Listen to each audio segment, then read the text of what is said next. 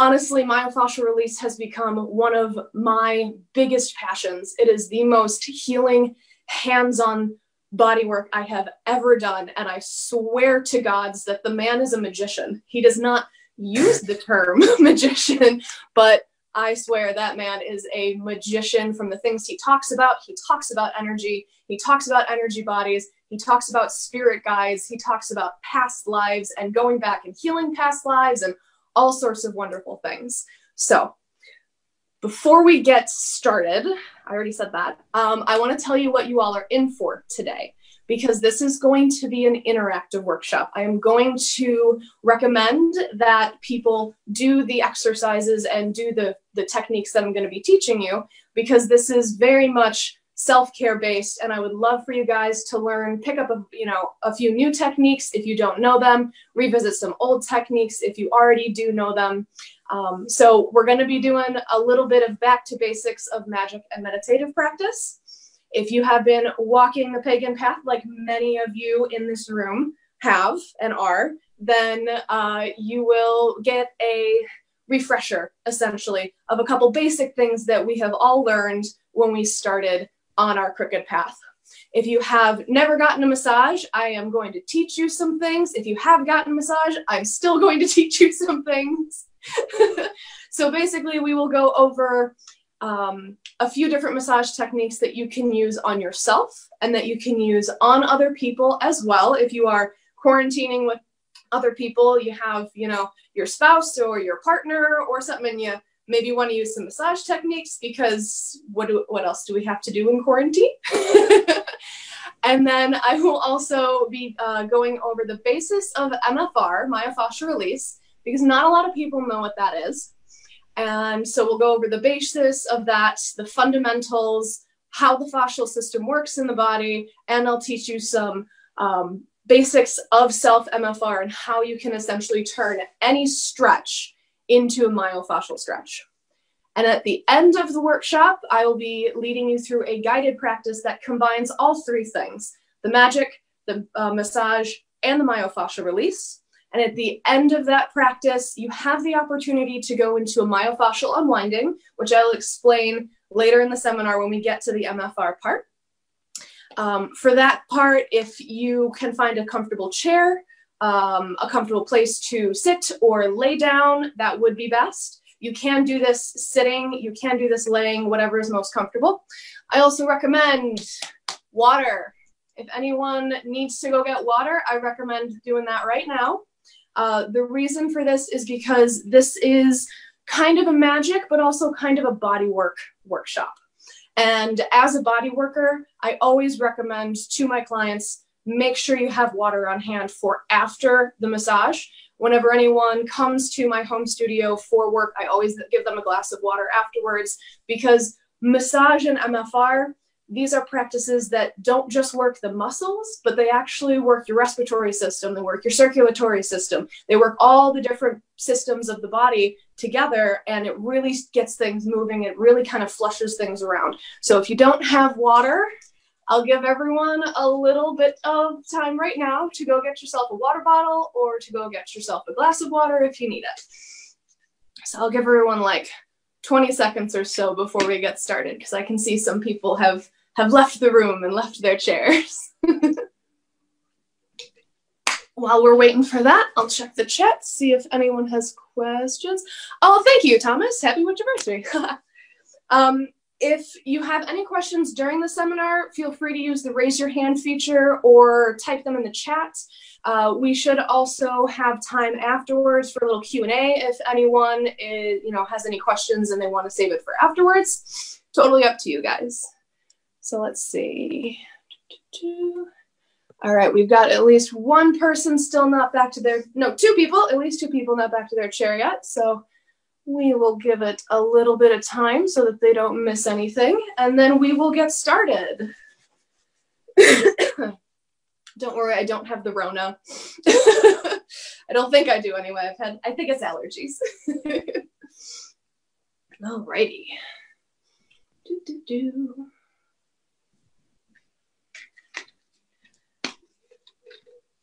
Still waiting on a couple people to get back. And I am kind of that mom friend. So during the workshop, I will be like, guys, water break, make sure everyone drinks or stretches or something like that. Since, like I said, we are going to be doing a body working workshop today.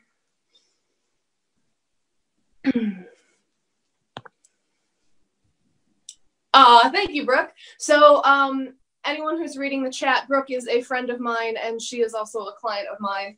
And she can attest to the myofascial experience.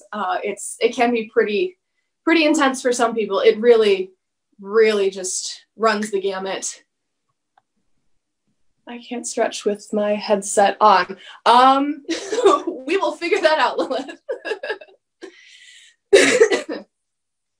Alrighty. All right, we are still waiting on one person to get back with their water bottle. Oh, there he is. Sweet. Okay. Now that everyone is here, we will get started. So the first thing that we're going to talk about is self-care and why self-care is important. In a normal everyday life, when we are working, I know a lot of us are not working right now, myself included, but when we have to go to work, when we have errands to run, when we have kids to pick up from school, and we have to take care of our kids or our parents, and we have to make sure, you know, our children do their homework, we have to go grocery shopping, we have to make dinner, we have to make sure food's on the table. We are very busy people. And self-care is not a thing that a lot of people think about too much, unless it's like, oh God, I'm super stressed out. I need a day, or I need an afternoon, or I need an hour in the evening to sit in the tub, bubble bath, bath bomb, or just turn the electronics off, read a book, go outside. You know, self-care looks different for everybody. And there are different ranges of it, from just making sure that you've gotten up and you've gotten your stuff done to I'm going to go on a shopping spree because I really need to. So self-care when times are not crazy like right now, still very important to work that into your regular regimen. Now, when we are in the midst of a pandemic and we're in the midst of what I am calling a modern day plague, it's even more important. And self-care looks even more strange and even more different, because for some people, especially people who might suffer from anxiety, self-care can look like getting a list together of 3 things that you need to get done during the day. And that's it.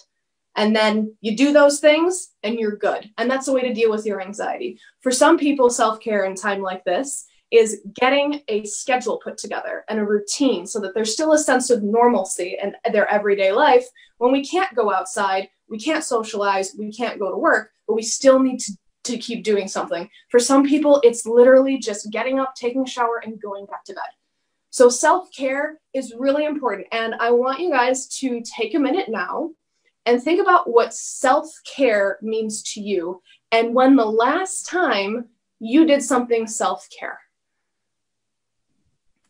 I'd like you all to think about that. And anyone who wants to share, feel free, let me know, let everyone know what your self-care thing was. Hot shower last night, Rev Jason, okay. There we go. Anyone else want to share what their self-care thing was?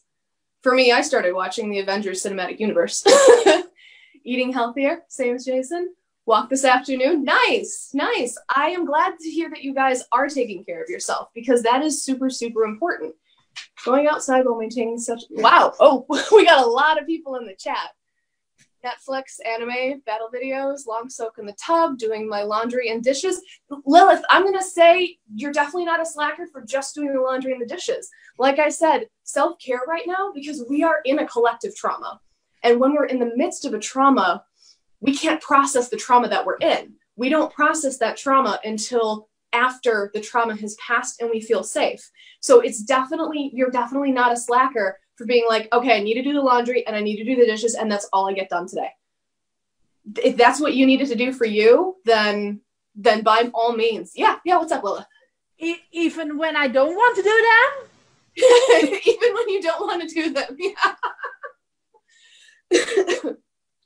So yeah, think about the self-care that you've done, and then as this workshop progresses, think about maybe how you can incorporate the things I'm going to teach you today, if you want to, if there are things that speak to you, into a future self-care routine, into, you know, the next week or the next 2 weeks or the next month. So our current environment is very high stress. It is very high anxiety. There is a lot of this. We're on our phones and we're scrolling because I am I am as guilty of this as everyone else. And it's like, this is one of the things that we do to kind of escape what's going on. But then we also have the constant inundation from social media of what is going on. So we're trying to find a way to relax, but then we're also being more stressed out. So yeah, there's also possibility of low activity right now because we don't have the things that get us out of the house. We don't have the things that get us going to work, get us going. We can't even go to the gym. For anyone who's I'm a very physical person. I work out like 5 or 6 times a week. I do martial arts. Like, can't do a lot of that stuff right now. So like trying to find ways to still take care of ourselves and still do some of the things that we were able to do 2 months ago, that's a good form of self-care. Like setting up a home gym if you have the equipment for it, or going outside for a walk, getting fresh air and exercising, getting the blood pumping, something like that, you know. So with all that being said, we are going to move into magic as self-care. So we have a lot of witches and pagans and Wiccans in this room. Can anyone tell me how magic is a self-care practice for you?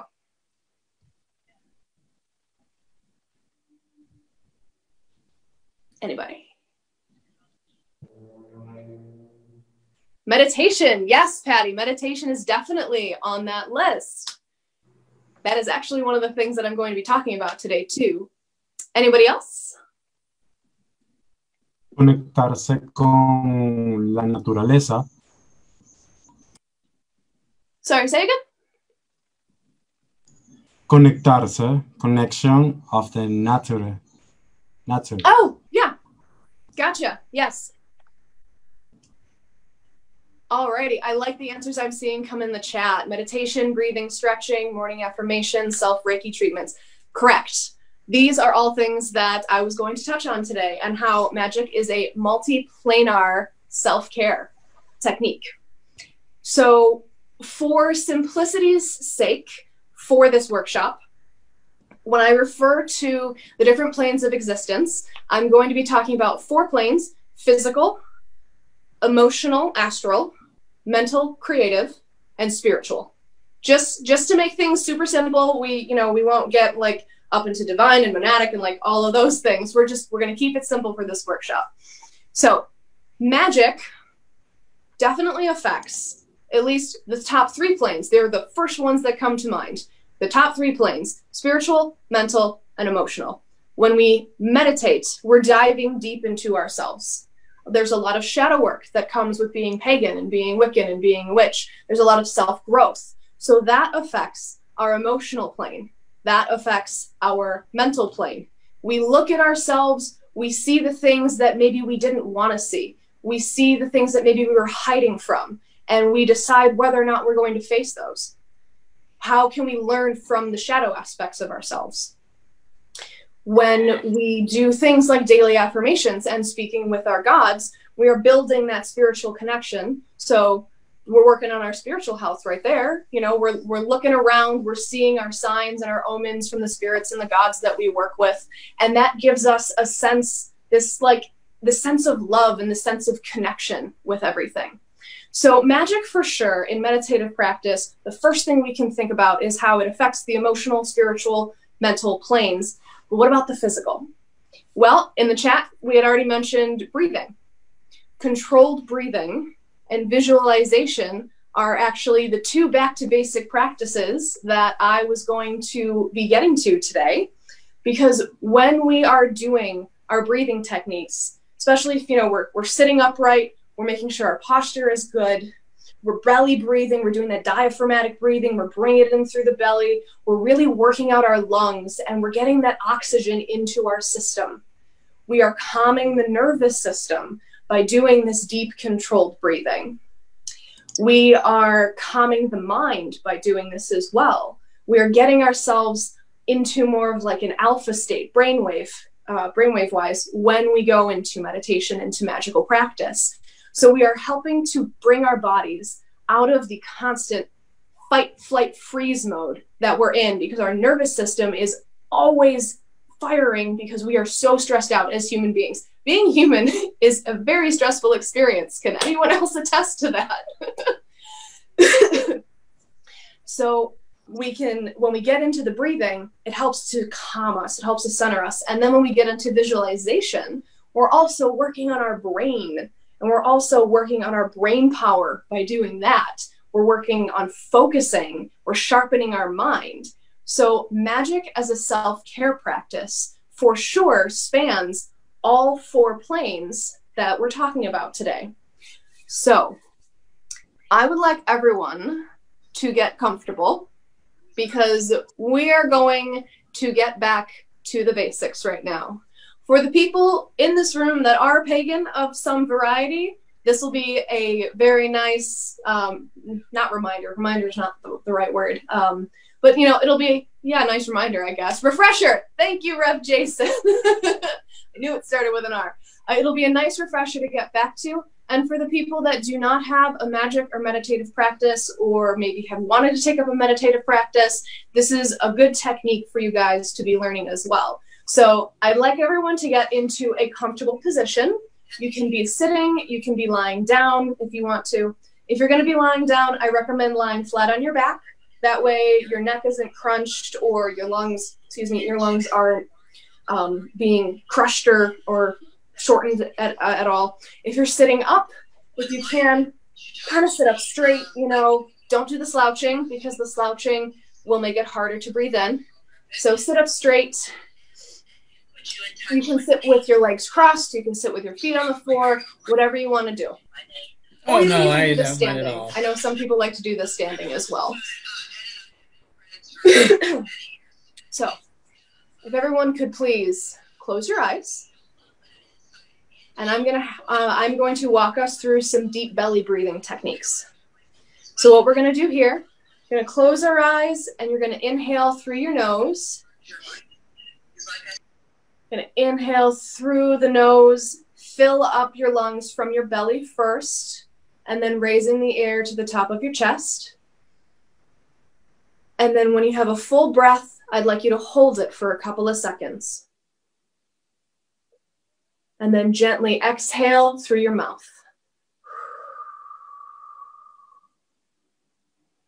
We're going to do that again.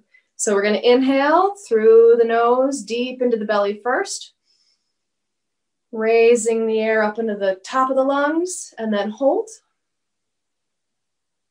And exhale. Fully exhale your lungs. Now what you're going to find is that you will have your own rhythm for breathing. So I'd like you to start with your own rhythm. You don't have to follow me exactly. I take very deep, long breaths, and I hold for a long time too. So you don't have to necessarily follow me. Find your rhythm and find what is comfortable for you. But the important part is inhaling through your nose deep into the belly before filling the rest of your lungs. Hold it gently, and then exhale very softly out your mouth, expelling all of the air from your lungs.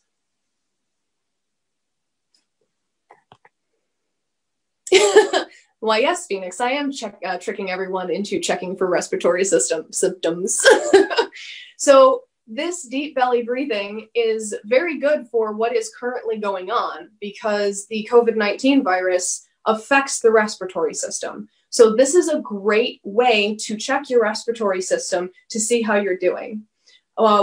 Speaking on that, Phoenix, one thing that I read recently is in the morning, if you can take a deep breath like this, the deep diaphragmatic breath, and hold it for 10 seconds, comfortably for 10 seconds, then your respiratory system is okay. All right. Now that we've had that little interjection by my blessing, We're going to get back into that breathing. So everyone, please go back to close your eyes and get back into your breath, because we are also going to do a little bit of visualization right now. Breathing and visualization, two of the most basic things that we learn when we start a magic or meditative practice, and two things that help with the body, with the mind, with our emotions, with our mental clarity, and help us to connect with our higher selves, help us connect with the universe, with Wonka Tonka, with the great oneness, with Goddess, with God, with whatever you happen to believe in or don't believe in. So if everyone could deep breath in and hold and exhale and hold. And we're going to keep doing the inhale and the exhale. Now, what I would like you to do now is to do a body scan. Basically, feel your consciousness in your body. Maybe see it as color filling your toes, and then filling your feet. And then just filling, going up your legs. You can't see, I am trying to show everyone going up the legs.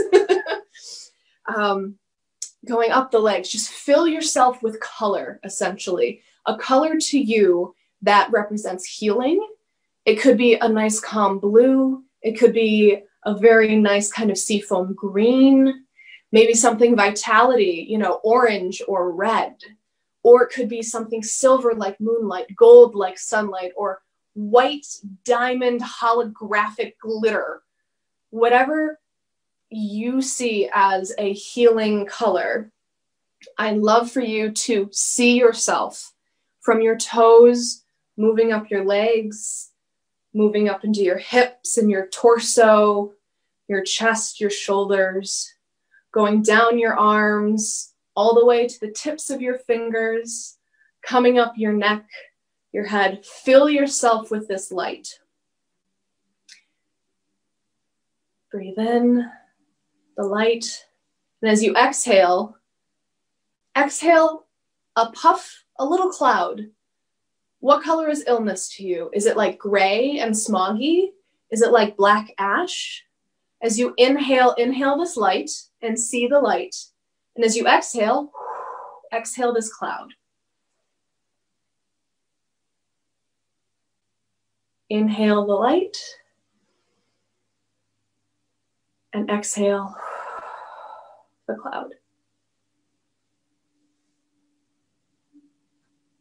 All right. When you guys are ready, see the light fade from view. You're kind of back to being a normal you-colored you. You can open your eyes. You can come back to consciousness in the workshop. And I recommend everyone have some water. Water break, or as I like to tell my friends, hydrate, hippies.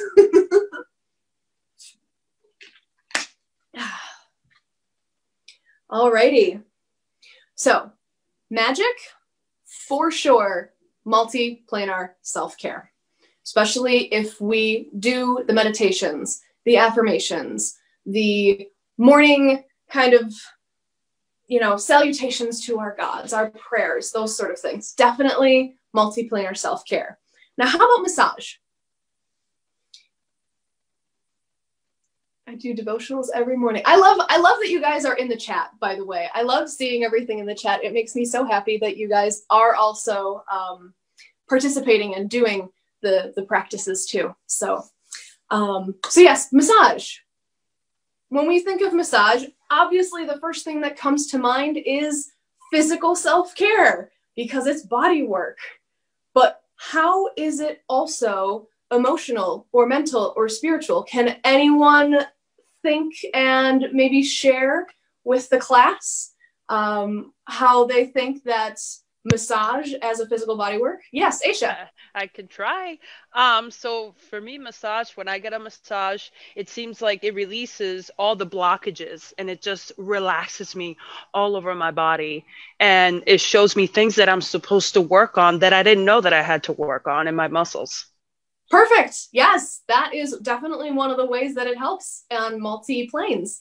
And in the chat, we have Rev Lori Denman saying chakra balancing. My massage therapist always aligns my chakras as we go. Yes, that is definitely something that helps on multiple planes. Anyone else?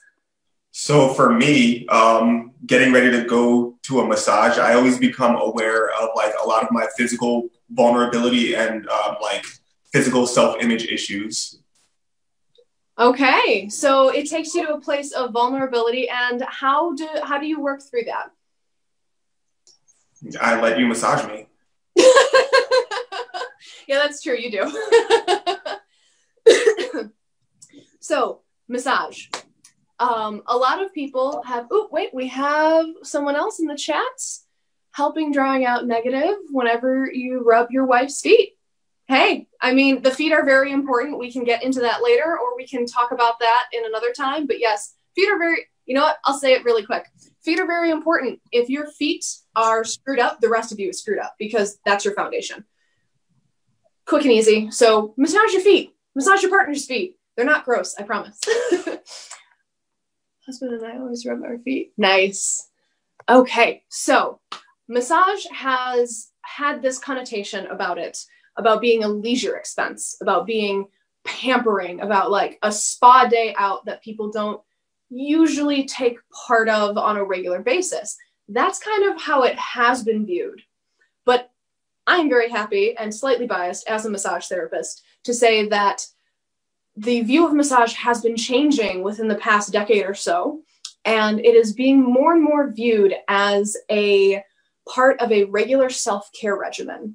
Because when we have issues like if we sprain or strain a muscle or we're in a car accident, we go see a physical therapist, or we go to an acupuncturist for various things. You know, we go to a chiropractor for realignment of our skeletal system, and massage is finally starting to be seen in the same way, because we are seeing professionals for the things that they know how to do that we don't. Same thing with massage. We have to learn all of the muscles of the body, what they do, where they connect, all of that sort of thing, the nerves that innervates them, the systems, how they interact with the different organ systems of the body. So come see a massage therapist for physical self-care. And it's great that people are seeing it as more and more of a self-care regimen.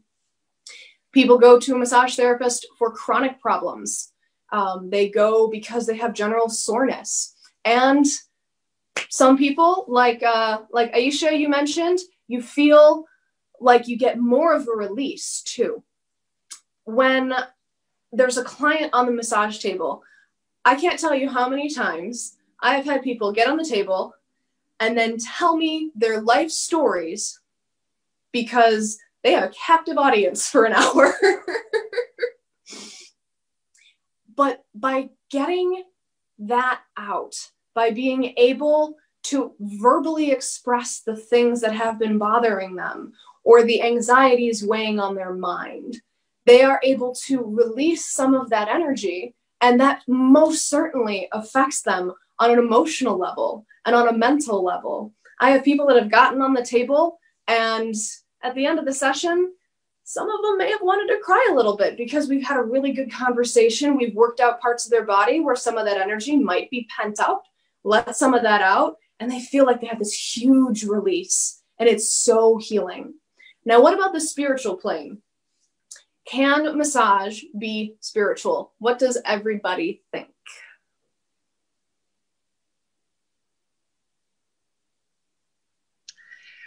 I think it can be. The times that I've gotten massage, for me, is not only self-care, but I do meditate at the same time. And I travel. Yes, 100 points for Aisha, for Lady Calypso. That is actually exactly what I was going to say. Sometimes, especially if you are of meditative or magical mind, while you're getting body work done, you can use that time while your physical temple is being taken care of to dive deep into yourself. The physical ails and soreness are being worked on. You don't have to worry about it. You're lying on a table that's hopefully heated, because heated tables are the best, let's be honest.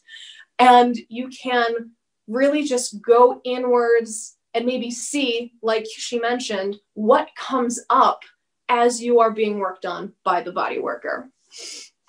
So it can be very, very uplifting emotionally to get a massage. Obviously, physically, massage has great benefits. Mentally, people can come off the table feeling like they are more sharp, more mentally clear, that the fog, if they've been having some sort of fog, the fog might have been blown away or lifted, at least for a little while. And spiritually, you know, if you go deep into a meditation, you could maybe get some shadow work done while you're on a table. Or, you know, depending on if you work with a particular god or goddess or spirit, you could dedicate that self-care time to them. If they're like Kuan Yin, let's say, healer and compassion. A lot of us as pagans and witches, we are healers as well, but we also need to heal the healer. We need to heal ourselves. So for someone who might work with Kuan Yin, you could dedicate you getting a massage to someone like that. Let's see. Rev Roble says, I dedicate my self-care time to Eros. That's fantastic. Yep. Oh, I love that everyone's in the chat. This is self-care as well. They're able to speak their tension on a verbal way while you're working on the physical. Yes. Fantastic, guys. Thank you so much for sharing and thank you for interacting. So now we're going to get onto some massage techniques. So do you have skin available? Do you have arm available or leg? I am wearing shorts, but like, do you have leg available?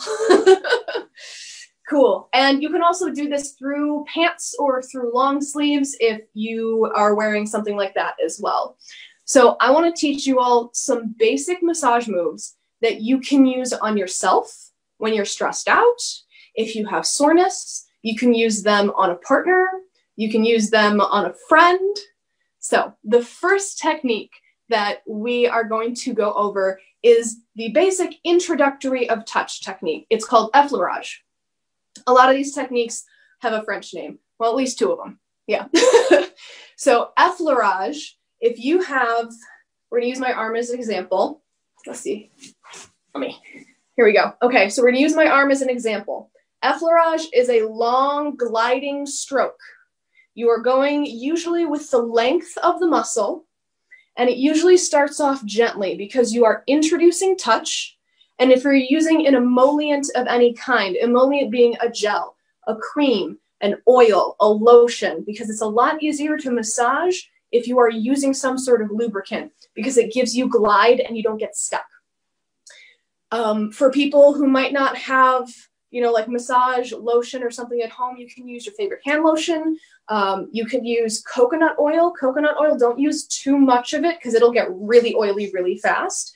So it's better to start off with a little bit and then add more. Otherwise, you're going to look like you're about to go jump into a frying pan. So the effleurage stroke is a long stroke. You are going to be introducing touch. So start off gently. This also introduces any sort of lubricant that you might be using. You can then, when it gets more comfortable, start to deepen your pressure. One of the things that this does also, it helps to warm up the tissue so that your tissue is ready for the body work that's about to be done. So on an arm, it can look like this. You can, on hands, you can do kind of like a pulling. Mira, aquí trae el micrófono, aquí se... Sorry, what? No? Okay, cool.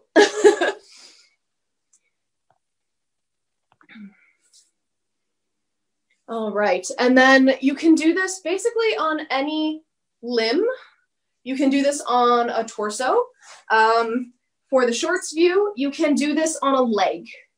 You can do down the thigh, you can do down the leg, down the calf. So basically, the effleurage stroke is introducing the touch going along the length of the muscle. So this is really good for those long muscles. If you're doing this on a partner, on a friend, the back, those long strokes down the back, you can get the whole hand in there. So that's effleurage. The next one is called petrissage, and this is your lifting and squeezing technique. So using my arm as an example, It's kind of lift and squeeze. Maybe this side would be better.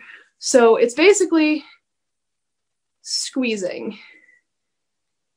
If you have ever given anyone a shoulder massage, or if you have ever gotten a shoulder massage from anybody, the trapezius muscle right here, these guys that really suck, that lifting petrissage. So yes, Patty, I can see you doing it. That is exactly what it is perfect for, is those upper traps. So you can do it cross hand on yourself, just try not to choke yourself, or you can do it, this is a little bit harder, it's easier to do cross hand up here. So about these muscles, the reason they suck is because, especially for someone like Phoenix and myself, and a few other friends of mine that I know have joined in here, if you live in Buffalo, New York, or anywhere around here, and it's winter, we do a lot of this. There's anyone who does not like the cold, we do a lot of this. And when we lift the shoulders, the muscles right here are the ones that are activated. So petrissage is great for the upper traps. Oh yeah, stress in the shoulders. Yep, that's usually the stress point for everybody. Petrissage is great for meaty areas. Petrissage, you can even do it on your forearms. There's usually not as much muscle to get in the forearm, but it does feel pretty great. Again, legs, the lifting and the squeezing. It's really nice on calves too. You will see today that I do not wear matching socks, just so everyone's aware. Life is too short. All right, the next one I'm going to teach you is it's a circular move. It's kind of like a circular effleurage because the pressure is a little bit deeper than friction. Friction is a very superficial, very light, bringing blood to the surface, warming sort of move. And with friction, you can go really quickly, not a lot of pressure. You can go in circles, you can go back and forth. But the one that we are all used to is the circular, kind of more effleurage, which is a deeper pressure on our temples. When we get super stressed out, when we like face palm really hard that we just go straight into the temples. When we have migraines, there's a lot of pressing into here. So this is great for relieving those migraines, relieving those headaches, going into the temples. You can do this in the upper traps as well. See if I can get better view. I'm all red now, but like doing like deep circular motions into the upper traps and the levator scapula. If you have a sore spot, a sore muscle like in your arm, you can really just dig and dig in there. You can get into the scalp. And if you use your fingers like rakes, you can just go circular. So these are all things that just feel fantastic and they can help. They can help de-stress. And the last one that I want to teach you all today is topotement, which is not a move to do on somebody's back right above their kidneys. That is the only contraindication for this one, is don't do it on the kidneys. This one is the move that we all think of when we think of like massage in movies where someone is getting like they're getting beat. So topotement is like a drumming technique. You can use an open hand. You can use the ulnar side of your hand. You can use the ulnar side of your hand while it's cupped. You can use your hand while it is cupped. There's a lot of different ways to do topotement. And yes, Rev Alyssa, thank you so much for also pointing that out. Do not do topotement directly on someone's spine either. We do not want to break their bones. So really only on non-delicate organs and on meaty muscle parts. And this one, you can definitely do it on those upper traps as well. It's going to suck. I'll tell you right now, it will suck if you do it. It's going to be very sore. But yes, so to recap the 4 techniques: effleurage, the long stroke; petrissage, the lift and squeeze, as I like to call it; the circular effleurage, really great for scalp massages, really great for those upper traps; Really great if you've got a knot in your thigh or something, those big meaty muscles. And then deportment. It's a lot easier if you do it with 2 hands. We'll go back to the shorts. A lot easier if you do it with 2 hands as opposed to just 1.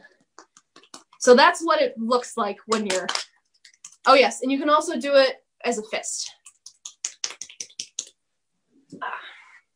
For anyone who might be dealing with congestion in their lungs as well, if you are working on someone who has lung congestion, oh, hey, Alyssa, you typed it as I was saying it.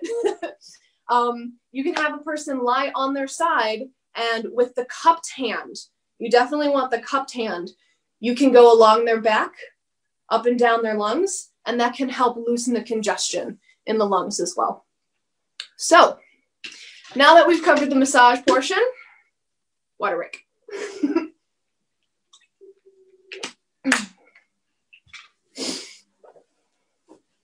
All right, so now we're going to get into one of my favorite things in the world. And I promise I will not go on about it forever because then we'll be here all night. And I don't think everyone wants to be here all night. Aisha, I know that you have a workshop coming up soon. So myofascial release.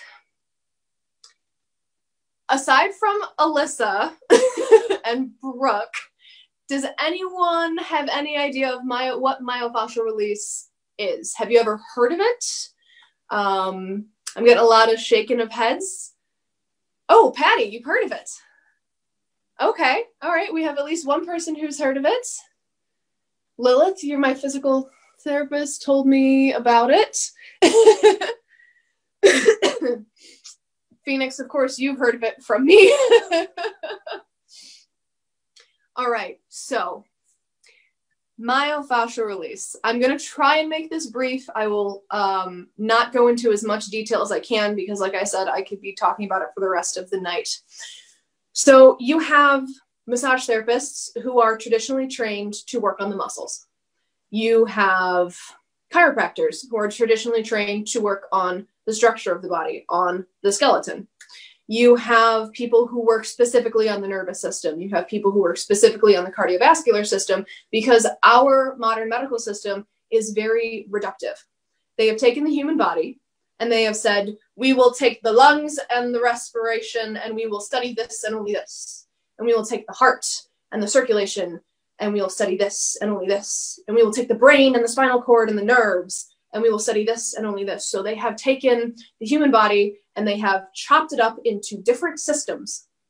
And the way that we are taught doesn't really tie all of these systems together in a very cohesive way. Because it's very, well, you know, if you have this problem, you need to go see a neurologist and they're going to give you this medication because of a nerve problem. Well, what if it's not a nerve problem? Does this also tie into yoga? Thomas, yes, it possibly could. We will get to that. So, like, what if the nerve problem that you're experiencing isn't actually a nerve problem? What if, you know, problem A, B, and C has these symptoms, but everything that you're doing isn't working because maybe it's not A, B, and C? Rev Jason, holistic healthcare, correct. So the fascial system, modern science is finally catching up with people who have been studying this for about 50 years. The man that I mentioned before, John F. Barnes, who I have had the honor of learning directly from, as well as doctors like Jean-Claude Gomberteau. This is an amazing book. I will tell you about it later if you are interested. They have been studying the fascial system independently for around 50 years. It wasn't until about March or April of 2018 that our modern medical system said they found a new organ and that it connects everything in the body, and they call it the interstitium. This is the fascial system. The fascial system is actually what makes up the body. And the best way to describe it is to use a cotton ball for these purposes.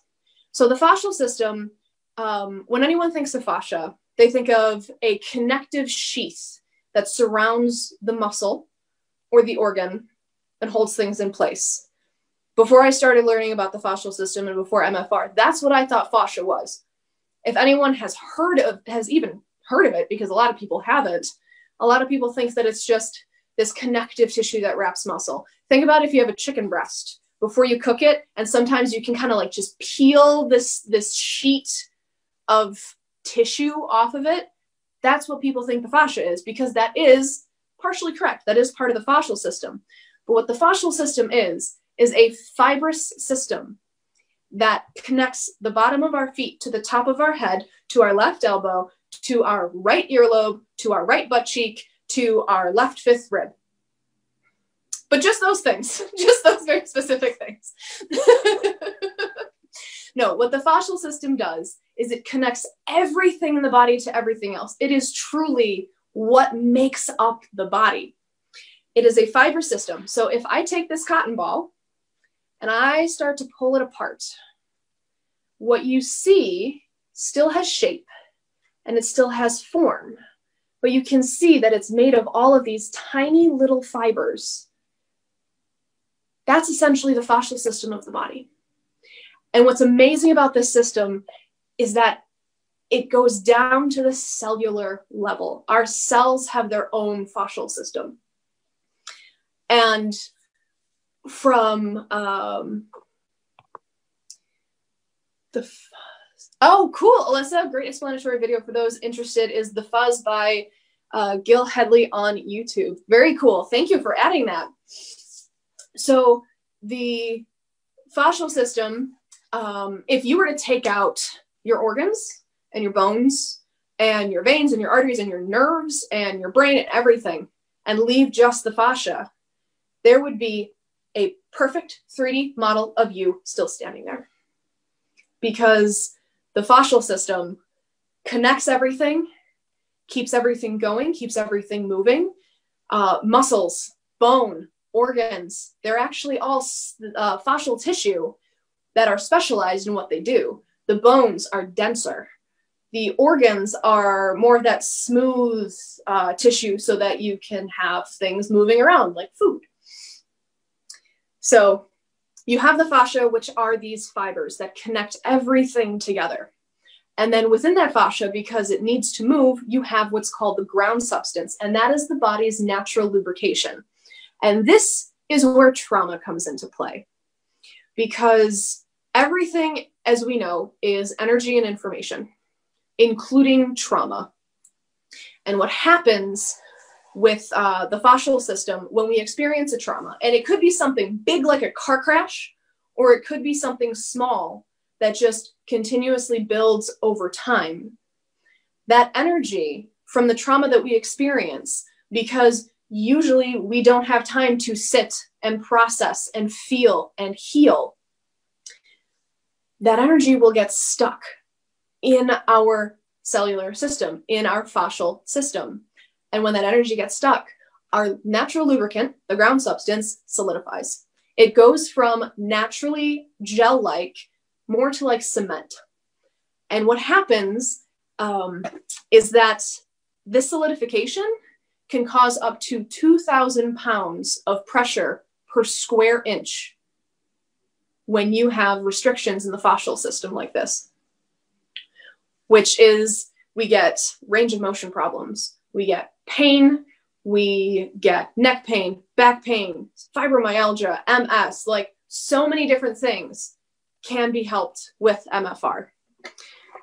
So the ground substance solidifies, but we need to regel it. And that's where MFR comes into play. And that's why I want to teach you all how to do some MFR, because it is so powerful and it is so important. The fundamentals of MFR are time. They are, I had it written down somewhere.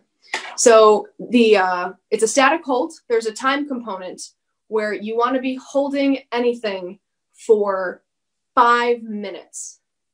The reason for this is because a sustained hold of gentle pressure helps the nervous system to calm from fight, flight, freeze, to realize that it is safe. It allows the body to realize that it is in a safe spot. So the trauma that it is still holding on to, it can finally release it. it can finally be realized, worked through, and let go. So 5 minutes is a good time. The hold has to be for at least 2 minutes. And usually I'll hold for between 5 and 8. Because what happens is you will find that you have a barrier. So one of the things we'll do is I'll teach you essentially how you can turn any stretch into a myofascial stretch, like I said. You will find where the barrier is. As an example, let's say a neck stretch. You'll find the barrier where you don't want to go anymore. You don't want to get to pain because pain is not the goal here. You want to go to, okay, like this is comfortable. And then you want to hold it.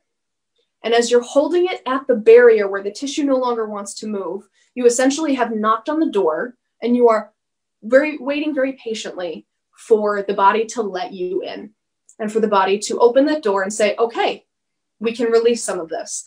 And then you will feel that release. And it can be very gentle or it can be very like wild. It runs the gamut. It really does. And then after you work through that barrier, you find the next barrier. And then you hold at that barrier. And then eventually that one will release. And then you find the next barrier. So that's why there has to be a hold of at least 2 minutes for the tissue to even soften. 5 minutes at the least, really, to get one of these stretches or these techniques to work. So we have the time component of 5 minutes. We have the other component is telescoping, or what is also called active elongation. So for instance, if I'm working on my shoulder and I can't go farther than here because this is where it hurts, we're not just going to hold here. We are going to actively telescope our arm outwards as if there's a string connected to our fingers that is pulling us outwards. And that's how we're going to hold it. Active elongation, telescoping. We're not going to go into pain, but like if this is where it starts to hurt, bring it back and then actively move it outwards. Because how the fascial system is connected is doing that, pulling outwards, even if your pain is here and you're going outwards instead of up. You are still working on all of the fascia, not only in here, but you're pulling it from your chest, you're pulling it down your side, you're working on it from your back and up into your neck with how it is all connected. And the third fundamental is presence. That's the reason I wanted to put this seminar together. And that's the reason we started with Magick, with breathing, with visualization, because those things help us to get present in our body. And that's really important for MFR. If we're getting a massage and we're on a table and we're just there to relax, we can let our minds wander. But for MFR, it's really important to really be in our body and listen to the wisdom of the body. It might feel funny. It might feel weird, but the body knows what it needs to do and where it needs to go in space to heal and let go of the trauma that it's holding on to. As I like to say, and I know Phoenix has said this, and I know a lot of healthcare workers and mental health counselors say this, the only way out is through. And as John Barnes likes to say, the key to healing is feeling. With myofascial release, it can bring up emotions that we have not dealt with. It can bring up thoughts that we haven't thought of, you know, things we haven't thought of in a long time that really cause us mental distress that we put into a box and we chucked into the back and we just didn't want to think about it. Oh, okay. Hold on. Let's see. Thomas, the 3 basics again. Yes, of course. So the 3 basics are time. You want to hold a myofascial stretch for at least 5 minutes. At least 5 minutes. The second one is active elongation, also known as telescoping. So that is where, for example, if I'm having shoulder issues and I can't go past here because there's pain, then you want to actively elongate your arm as an example. So as if there is a string that is tied to your finger and pulling you upwards and diagonal. And the third one is presence. Presence being really being present into your body, listening to the wisdom of your body. So to truly heal from the trauma that we are holding on to, we have to feel it.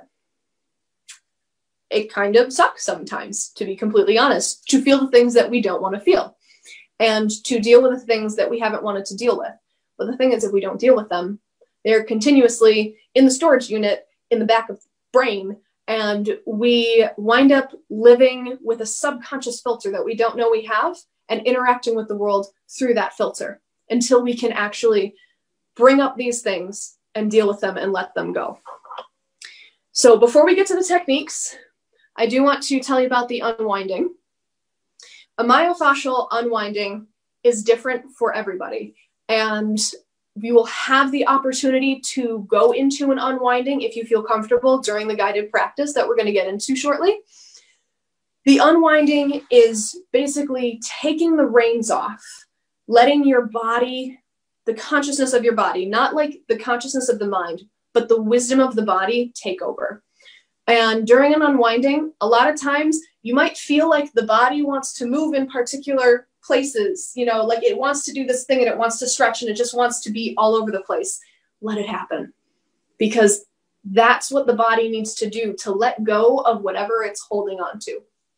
They can be small unwindings too. They can be kind of like little electric shocks. Not that you're going to feel like you're being electrocuted, but it can be like little jolts, little shockies.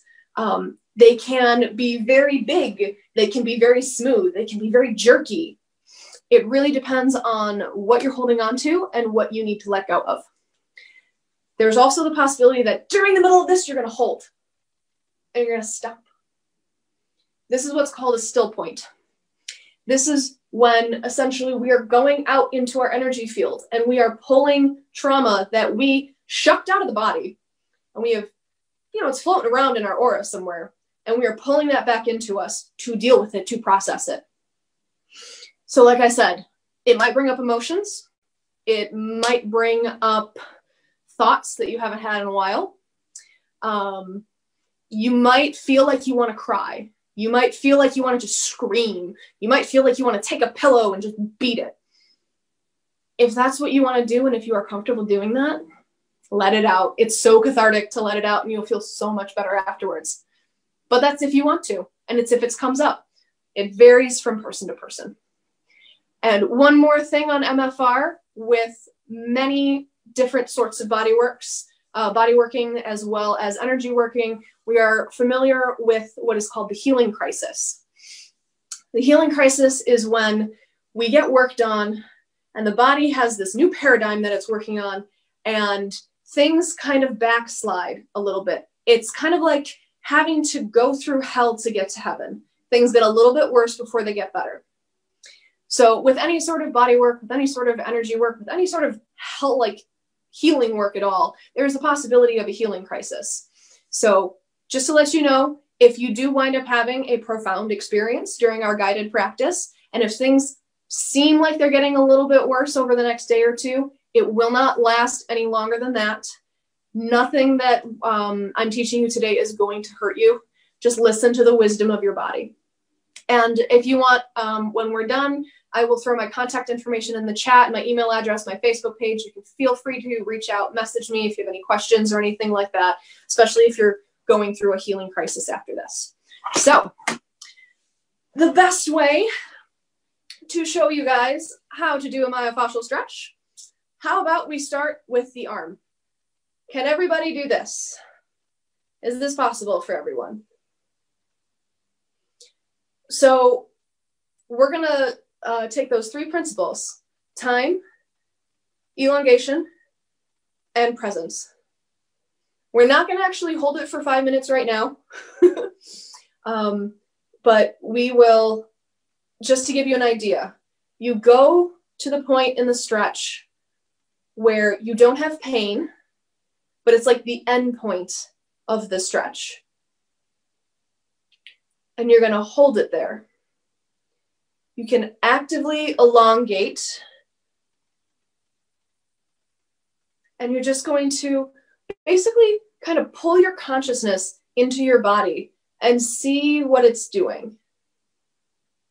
This is how you turn any stretch into myofascial stretch, really. Holding it for about 5 minutes. You guys can let it go now if you want to. But what you want to do is, like I said, you want to hold it for that 5 minutes minimum. You might feel like a barrier has kind of released, and then you can go a little bit farther, and then you can hold it there for a little bit longer. You can do with a back stretch. You can do this. I don't have a chair, Lilith, but you can definitely do this in a chair by just kind of like leaning forward and kind of hugging your knees and rounding your back. But a good back stretch. Can you all see me? Hold on. Sweet, I think you can all see me. So a good back stretch is essentially getting into child's pose, going down and essentially holding child's pose. That could be a good back stretch. A neck stretch that you could do is dropping your ear to your shoulder. You can do that to both sides. You can also go forward. Don't go back, because if you go back, you're going to like really crunch on your cervical spine, and that's just not comfortable. So you can go forward. Always keep the neck elongated, never crunch. Remember the principle of elongation. So you can go side to side, or you can go forward. You can put the hands on the head, not pulling, but just let gravity and natural weight take care of that. So 5 minutes, elongation, presence. And then if anyone suffers from TMJD, I wanted to include this one because a lot of us are stressed out and we clench our jaws and it's not really comfortable. You take your thumbs under your ears, your fingers go above, and essentially you can rest the heel of your palm right above your jaw. And you kind of squish your face in a little bit. We're all going to look a little funny right now. Kind of squish your face in. And then you just let gravity hold and pull down slightly. So if you have any jaw problems, if you suffer from TMJD, if you clench your teeth, this is really good because it works on the masseters, it works on everything around here. So just to recap, time, at least 5 minutes, elongation, and presence. That's what you need to turn any sort of stretch into a myofascial stretch. And like I said, don't go into pain. You want to come back a little bit from pain, just to where that end point is before it starts to hurt. All right, now we're going to get into the guided practice. If you want some water, now's a good time.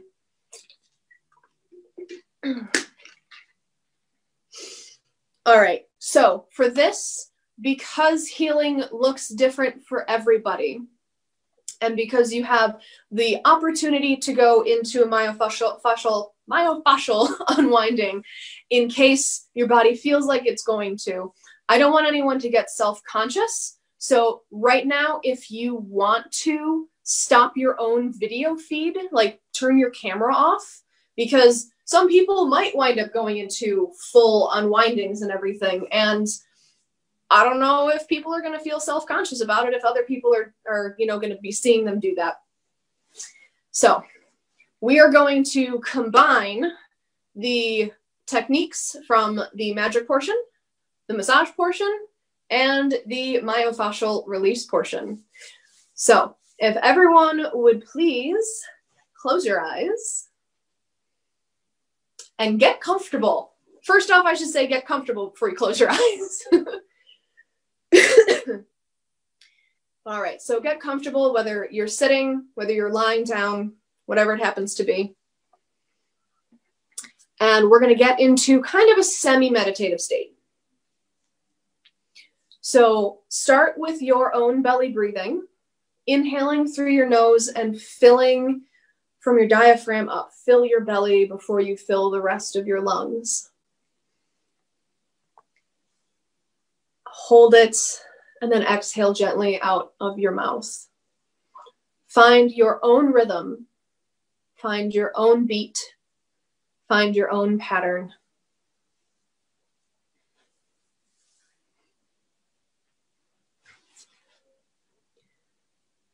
Bring your consciousness into your heart center and focus on your breathing.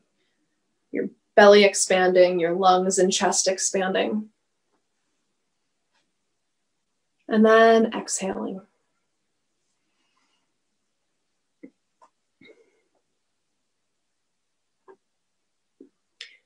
From here, I would like you all to see this beautiful arboreal gate in front of you, like a garden arbor.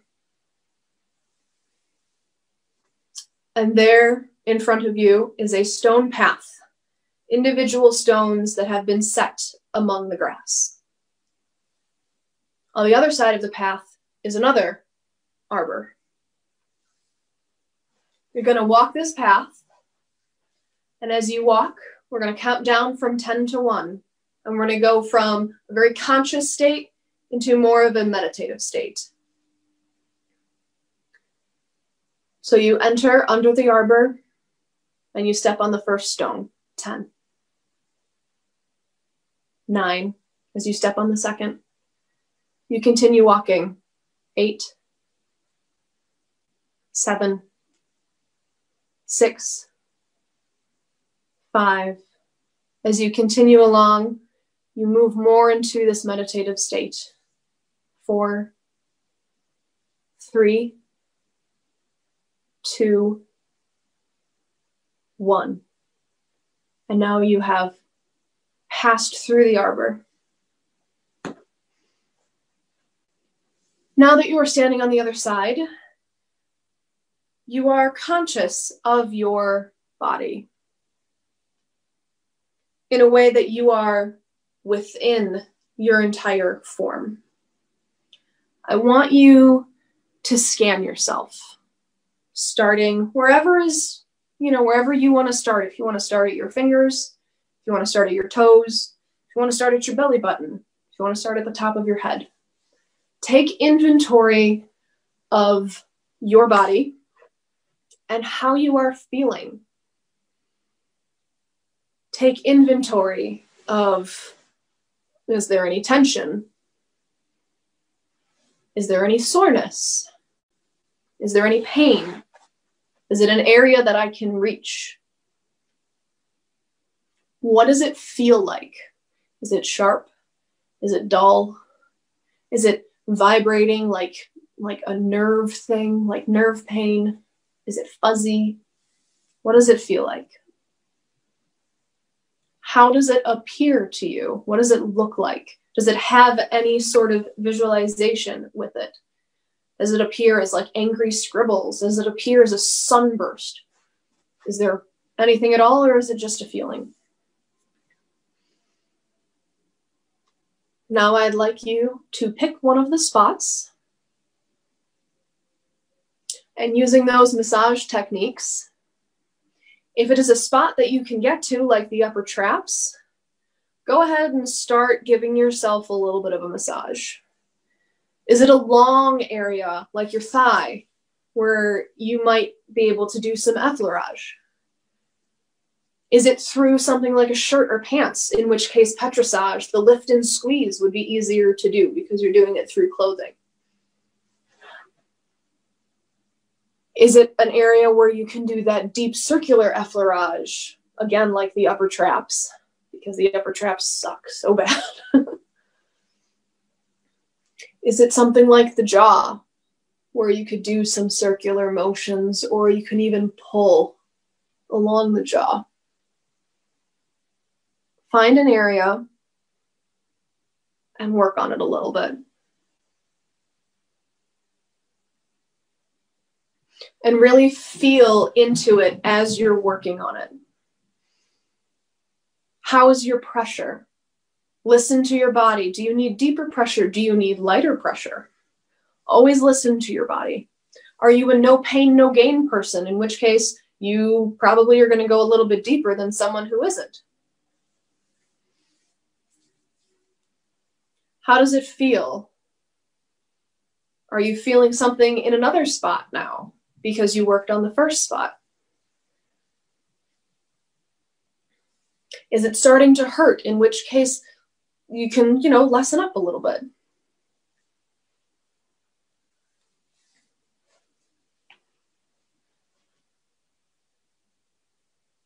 All right, now that we have worked on a spot,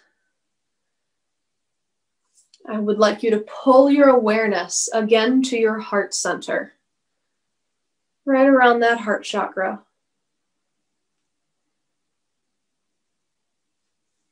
We're not focusing on a single area right now again. We are pulling our awareness inwards, and then we are spreading it outwards.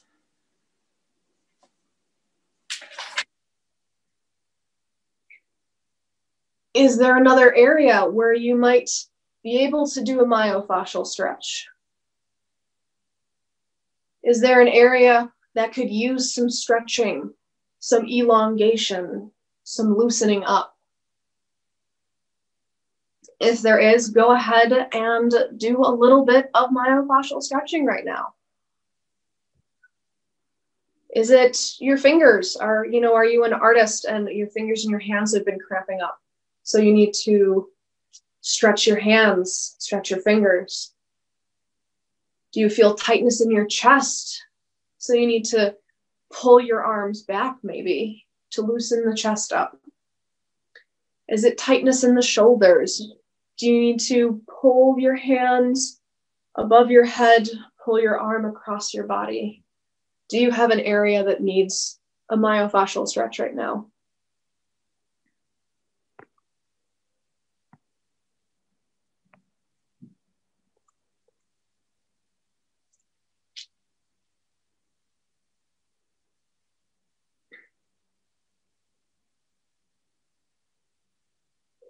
All right.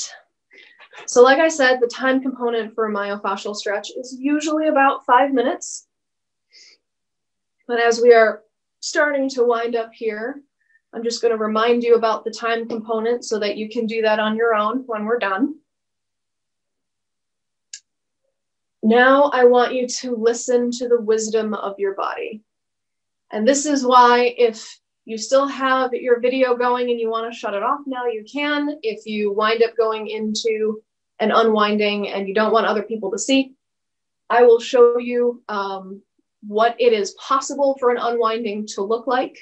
And you can do it from your chair. If you're sitting in a chair, you can lie on a bed, lie on the floor, lie on the couch. But what you want to do is first stretch. Stretch as much as you can. You're going to stretch out and you're going to really elongate and feel where you might need to let go. So if you're sitting, you can stretch from your chair. Or if you're lying down, and I'll show you that real quick, you can stretch out as much as possible and starfish yourself. Feel like you have strings that are tied around your limbs and a string at the top of your head pulling you in all different directions. And really focus on your body and how your body feels. And as you're focusing on the wisdom of your body, I want you to let go of the reins. I want you to tell yourself, I let go. And see if your body needs to move anywhere in space. See if your body wants to go anywhere. And listen to where it wants to go. And let it go where it needs to. Does it want to move? Does it want to hold a stretch? Does it want to stay still? Does it need to move at all? Unwindings are very individualized based off of the things that we are holding on to. So for this part, I'm going to put on a little bit of music just so that we can kind of feel into it.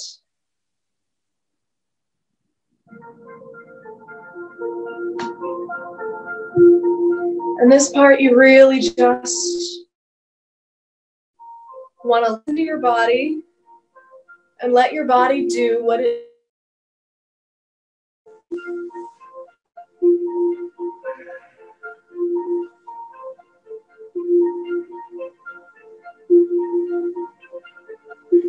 And it might feel silly, and that's totally okay.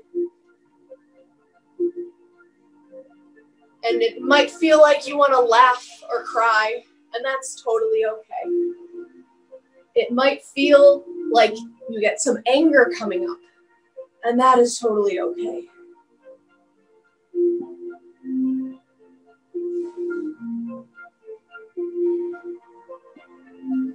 Listen to what your body wants. Too often we don't listen to our body, we listen too much to our minds. Listen to what your body wants, and if it wants to go somewhere in space, where does it want to go? Is there a reason that it wants to go there?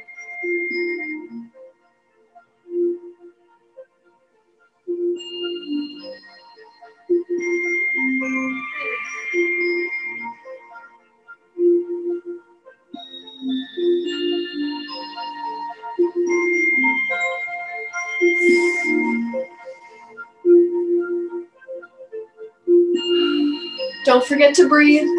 Breathing is very important.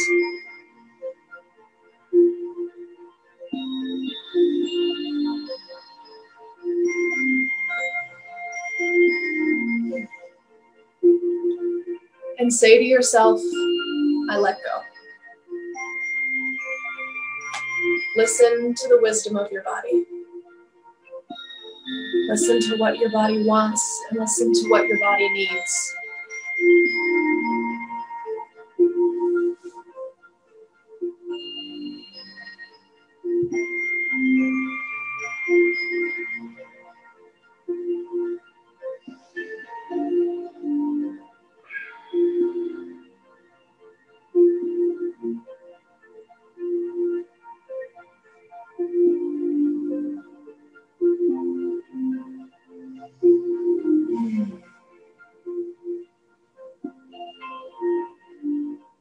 All right. So that admittedly is a little short when it comes to unwindings, but come back to yourself now. Close your eyes if they're opened. Breathing again, deep breaths from your stomach.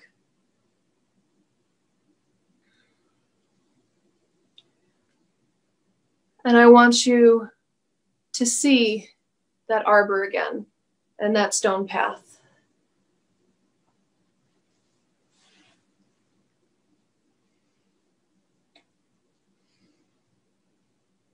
And walk that stone path back from arbor to arbor. 1, 2, 3, 4, 5, 6, 7, 8, 9, 10. Wiggle your fingers, wiggle your toes, and allow yourself to be heavy. Allow yourself to be really in your body again. Warm yourself up a little bit if you need to. And water.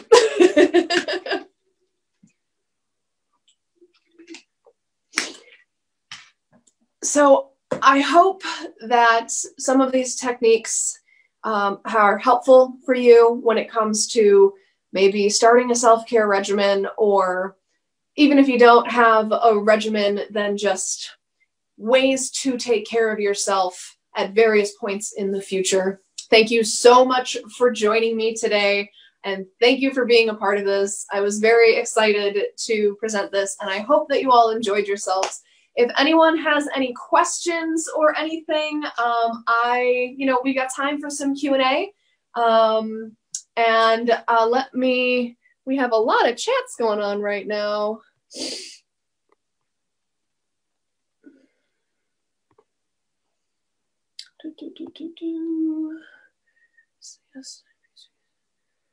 Oh, cool. Am I correct in thinking that fascia can repair itself? It can. it can be very much like any sort of tissue when it gets damaged. When we put down scar tissue, what happens is the body goes, fix it, fix it, fix it. And it just kind of throws cells at it, and it throws tissue at it. And it's not healed in a very linear way like the rest of our tissue, which is why scar tissue sometimes can, our scars can hurt, or our scars are actually weaker than our usual tissue because it's just kind of hodgepodge together. So myofascial release can actually help to break down scar tissue so that tissue can actually reform in a healthier way, as well as massage too. Lilith, I'm having heartburn. Oh, Lilith, I'm so sorry that you are having heartburn. Are you doing okay? Has it passed, or we're good? Okay, good. All right. Sorry, guys. I am just going through the chat. Fabulous. Yay! I am so glad that you guys had a great experience.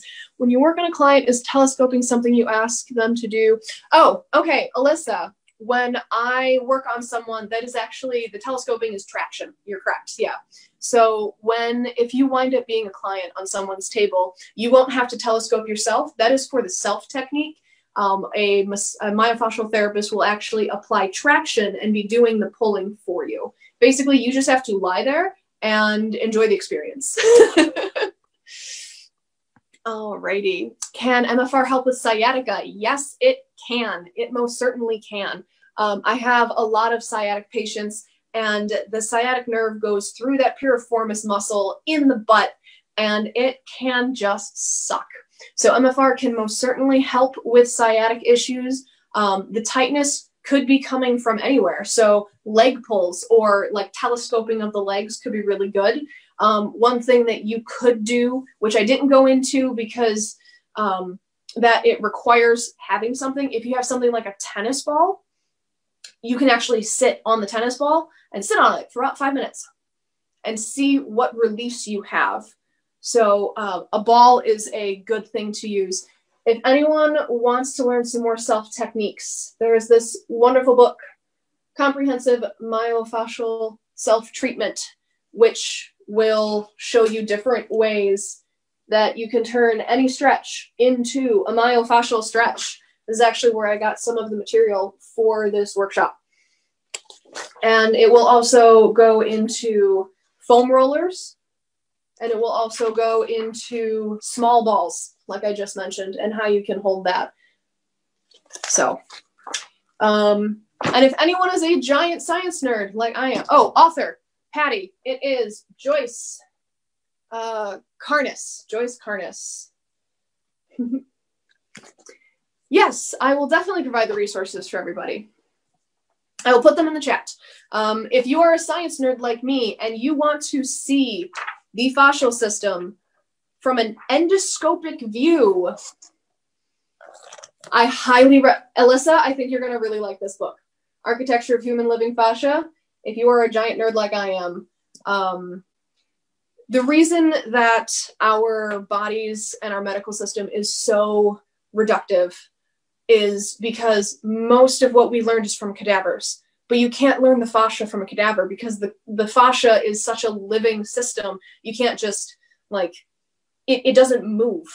There's no, it's not like a muscle or an organ where you can, like, take it out. But it's, yeah, this guy was actually able to get endoscopy pictures and videos of the fascia system on his living patients. He's a hand surgeon, and that's amazing. And then anyone who's interested in learning more about myofascial release, I highly recommend John F. Barnes' Myofascial Release, Healing Ancient Wounds. This is the man that I learned from last year for a couple different seminars. He is the man that created the approach that I do on my clients. He is the man that I call a magician, even though he doesn't use that terminology. So let's see. What do we have in the chat? Cool. So, anatomy trains. Oh, cool. Yeah, I've heard of anatomy trains, Alyssa. I have not attended or taken any of the classes or gotten any materials, though. So does anyone have any questions or anything they would like me to clarify before we sign off?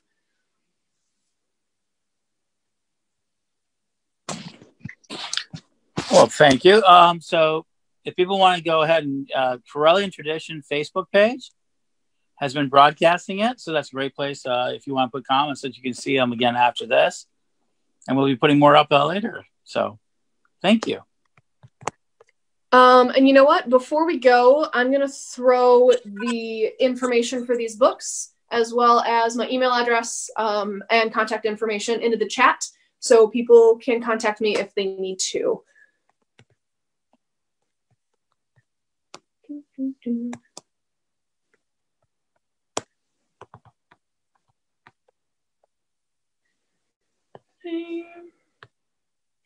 Don't mind me, I am on an iPad and I am trying to type on the screen.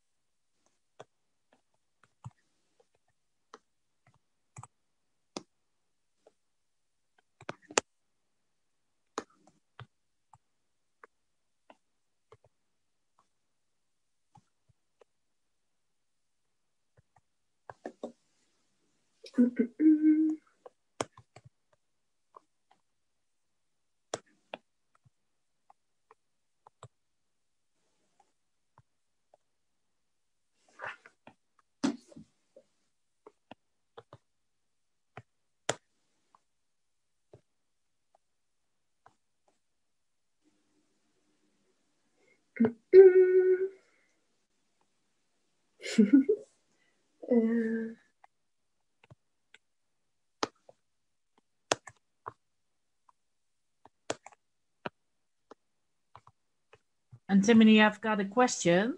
Yes. I'm on Facebook and I typed in your name that you just typed in, but I came across a Christina Murray Fox. Is that you? Yeah, that's the Christina Murray is actually my personal page, and the other one is like my public figure page that I kind of created for this event. So you can send me a friend request if you want to. I'm usually not in the camp of accepting friend requests from people that I haven't met personally, which is why I created the other page, but what else? Because I cannot find you under the name that you gave me. Okay, yeah, that's fine. Feel free to shoot me a friend request in that case. Just did. Okay, turning off my voice again. There we go. Okay, all of the books and everything are in the chat. My contact information is in there. Yeah, anything else that you guys need before we sign off? No? Okay, well, thank you everyone for joining. It was so nice to see also some familiar faces and some new faces. And I'm really hoping that you all got some good information out of this.